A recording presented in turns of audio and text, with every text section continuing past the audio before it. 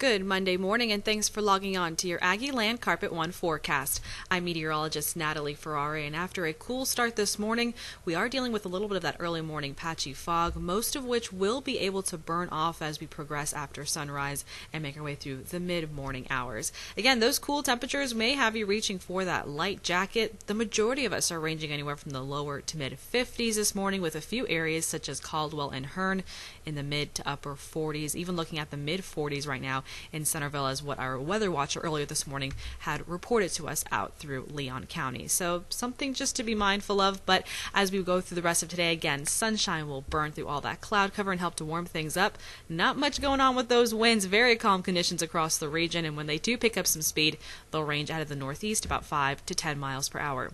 You're looking at mostly clear skies from one edge of the state to the other, from North Texas all the way down through the south as well.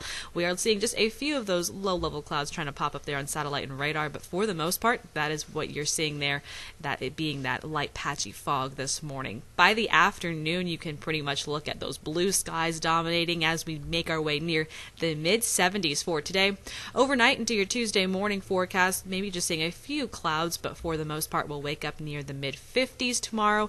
Highs climbing close to the upper 70s for your Tuesday forecast. This is all thanks to high pressure in control, which again will keep things nice and sunny over the next couple of days.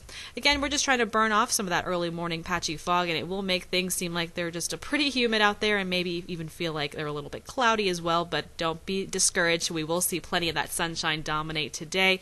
70s all the way through the middle of the work week. I wouldn't be surprised if some of us nudge near the 80-degree mark by your Wednesday forecast. By Thursday, we're tracking our next big cold front.